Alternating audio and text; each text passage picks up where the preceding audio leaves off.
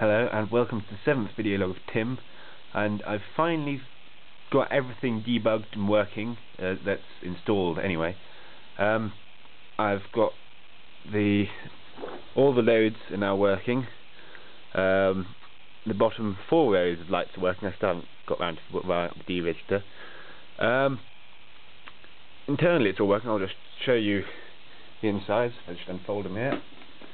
Catch.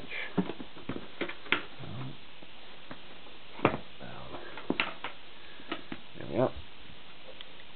So yeah, that's him in his fold up. I'll just get the light here. Hang on a second. No, I would do, but the light's cable doesn't stretch that far. Okay, so I'll just do it in semi-darkness. So yeah, I've added in a new command that allows me to access all the registers to the ALU. Previously it was only the A, B and C register that were available. Now the D register is also wired in, so it's not entirely redundant. I still haven't fitted the memory. That will go in here, 8-bit by 12 capacitor memory that goes in there that I've been developing. I've added in a sound command, aka just a little relay buzz there. It needs work so you can't hear it, and I've added on a couple more blinking lights. Other than that, it's just been general debugging. Moved the relay there, added a couple more relays here. That sort of thing. I've added the rewind button on the front panel, which I'll show you when I put it back together. Give me a second. Take the tripod back out. There. Is that going to stay? There we go. That'll do.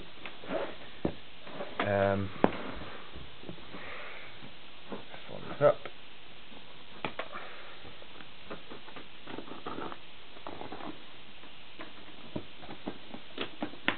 Yeah, so as far as changes go on the front panel, name that back up, we have a new rewind button here, so if the tape's running and you press that, it'll rewind the tape until it comes out the end. Very useful. And what was the other one? Oh yes, I have a proper catch now on the front, so I can lock that in place so it doesn't flick out like it's been previous videos. You also might notice that I've lost the knob off here, but I'll find it at some point. It still works.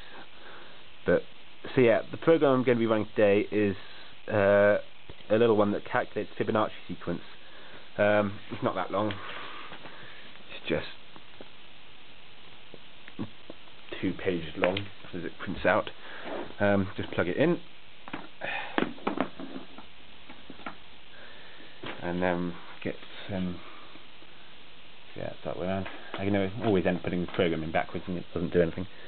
So yeah, it should print out the sequence 1, 2, 3, 5, 8, 13, and then it goes on. I can't remember how far it goes, but since it's running in overclock mode, we'll be fine. Should be fine on time. So just give it a go.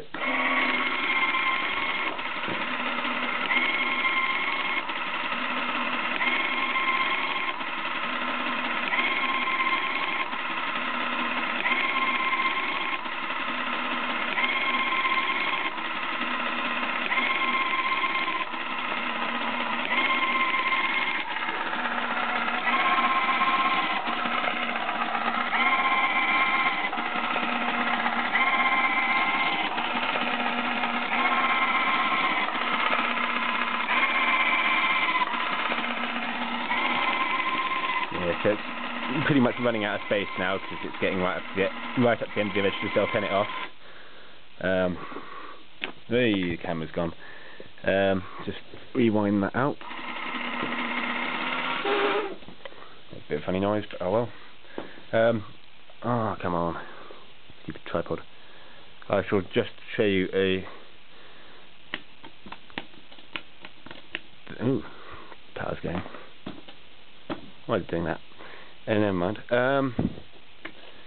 Just show random fun features. You can just slide them all in like that, but that's fairly irrelevant. What I really wanted to show you was that you can run it also when it's open. Use of little internal power socket it's got down here. Not sure if you can see that. Yeah, you can.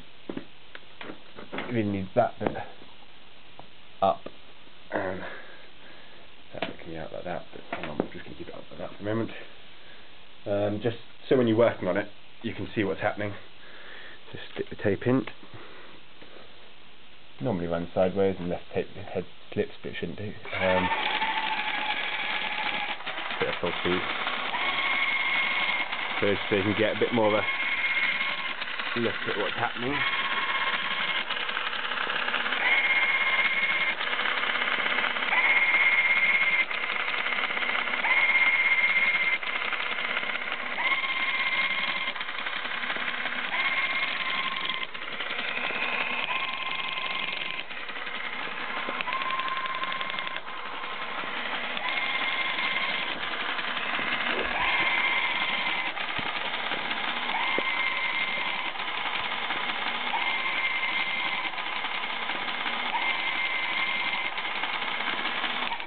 But yeah, other than that, I've got a couple of other programs working. The multiplication one, which you saw in the last video. I've also got divide working now, which is quite a fun little one. Well, I haven't tried it on the new code because I've changed it since that program's been written. But it was working on the old code, so there's no reason why it shouldn't be working now. Also got the operating system I've been writing, almost working, which is quite cool, because all that is basically a basic calculator program, full calculator program, where you can add, subtract, divide, multiply, and you can basically put in a number on the front panel. You put in a number on the front panel on switches, then you take.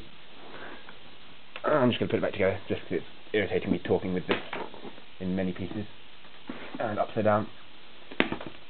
Oh, that made a funny noise. I hope there's nothing broken.